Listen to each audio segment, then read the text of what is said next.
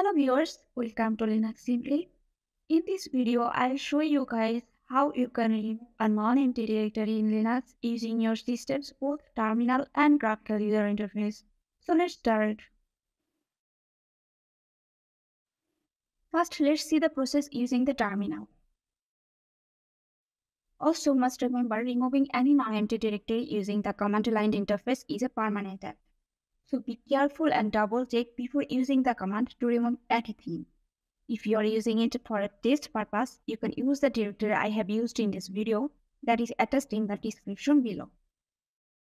Alright, now let's see the directory that I will try to remove in this video. You can see the schedule directory in my home directory. I will try to remove this directory. The command that is used to remove a non-empty directory and all of its contents is the remove or in short the rm command with the command option recursive. Then give the directory location path.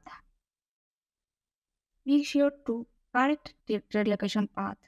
Press enter and there you go. The directory has been removed from your system. As you can see, after removing the directory, the command shows no output. It just removes and returns a new command prompt. Well, you can print a verbose output if you want. That way the command will output everything it does recursively. For that, use the command option verbose, the command option recursive, followed by the directory location path. Let's see how it works. Press enter and now see the command is output every performed action one by one. Also from the command output, you can see how many files and subdirectories it has deleted. Those are inside the schedule directory.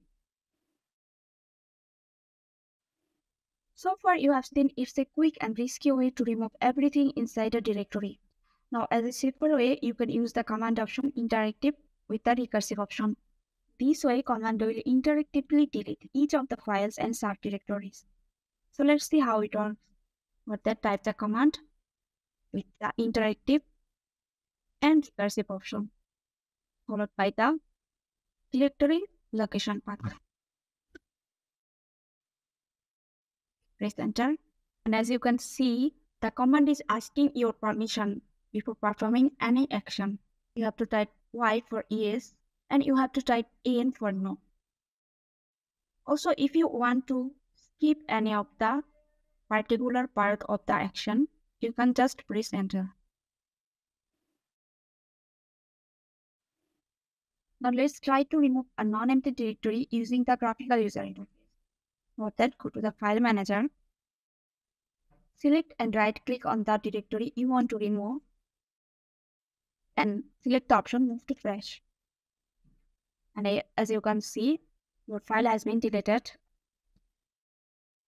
You can check that inside the trash folder. There you go. With these simple 2 steps, you can delete any directory and all of its contents using the graphical user interface. Thanks for watching.